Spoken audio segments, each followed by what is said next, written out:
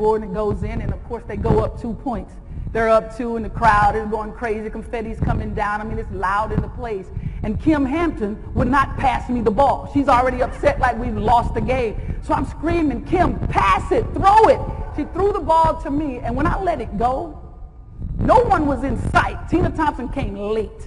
No one was in sight, and when I left it, when it left my hand, I knew it was good. I knew it was good when it left my hand. Pastor, that was only a blessing, because in that year, that was probably the toughest year I had of my life playing in the game of basketball. So I know that wasn't nothing but a blessing to God to tell me I'm still here. Dang. Now, we're going to wrap up, but I gotta say this.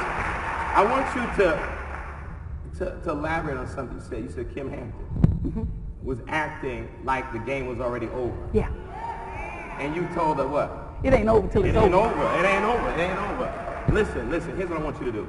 If there's any words that you could share for someone right now, you said that was the toughest year, and yet you came off one of the greatest plays in WNBA history, in the toughest year of your life, right? What are some words you could give someone who's on their journey right now and who has great dreams, but this may be the toughest year of their life? Be true to the person in the mirror. If you can be true to that person in the mirror and try to live the life for others to win, there comes explosive blessings. Wow. Only then will explosive blessings come. It cannot be about just you. But when you start to understand that this life that you live, that you can't believe everybody else's report.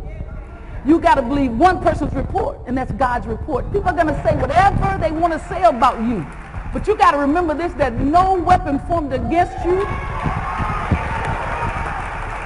you can finish that, shall prosper. That's right. Listen, now I see you got some goodies for you. Yes, I do. I'm noticing. Pastor said that he was staying in shape.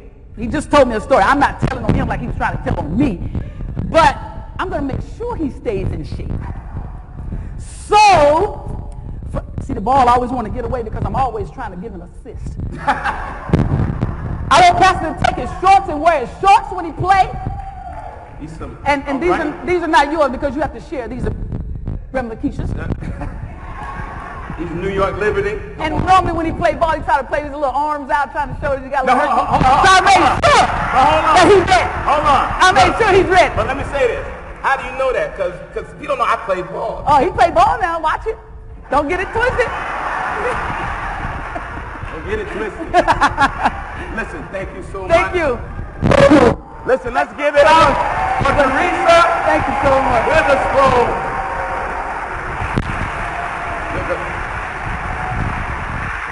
Excellent.